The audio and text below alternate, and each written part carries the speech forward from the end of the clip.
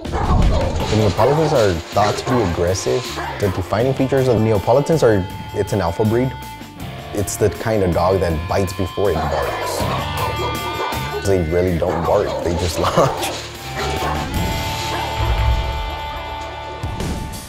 My name is Orchid and this is Empire Mastinos. Come inside and meet the Mastiffs. Orchid and Albert run inland Empire Mastinos, a dog breeding facility specialising in Neapolitan Mastiffs. A huge guard dog that has been used to intimidate intruders since the days of ancient Rome. Now we're in the backyard. They get to play out here. They're gonna get all hyper. Nelson, no, nasty.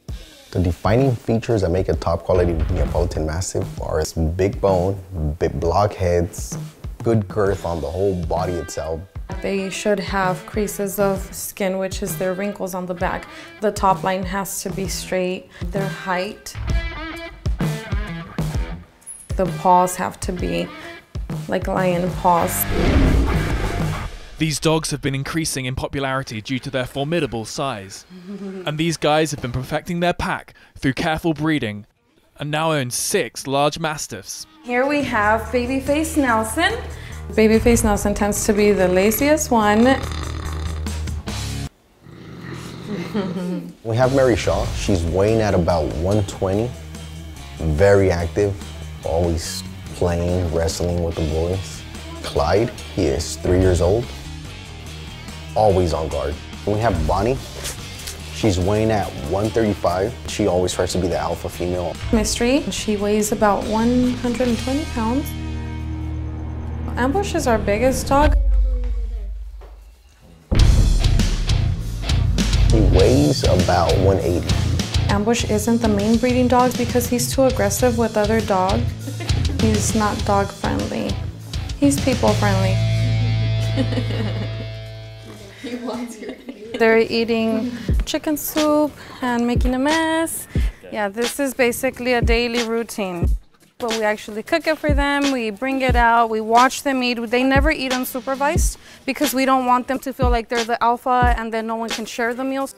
To eat unsupervised, it would probably be ugly. They would probably end up in a fight. Hold on, Mama. Everywhere.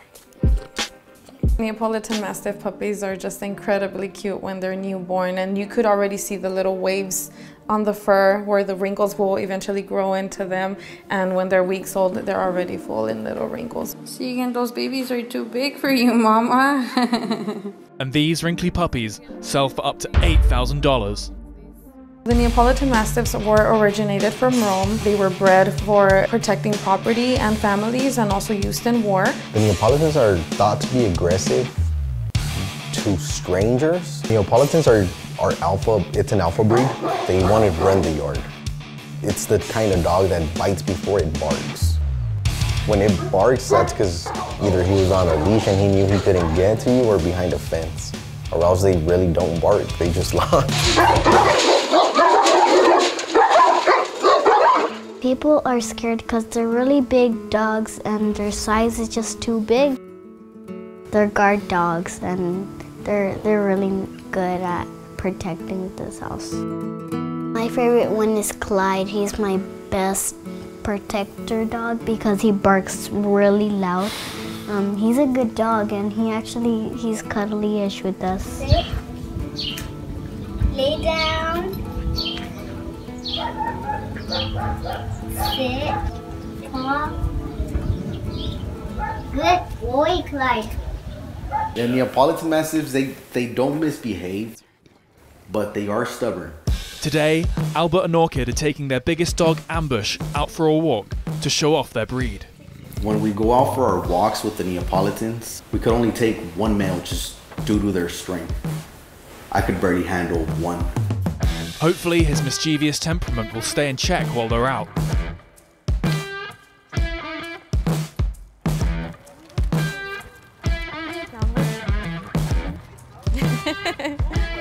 He's friendly. They could pet him if you would like to let them, that's fine. We get a lot of attention when we're out with the Neos. We could barely get a few feet away when we have Ambush. The next crowd of people asking, what kind of dogs are these? A lot of people stop us, but you could tell they're intimidated. Sure. Yes, it's a boy. He looks like a teddy bear. Right? That's crazy. With such a distinctive breed, it's not surprising these guys are mobbed wherever they go. Seeing that dog grow up, mature, and just like explosive, it's just something we love to do. It's not easy to do, but we love to do it.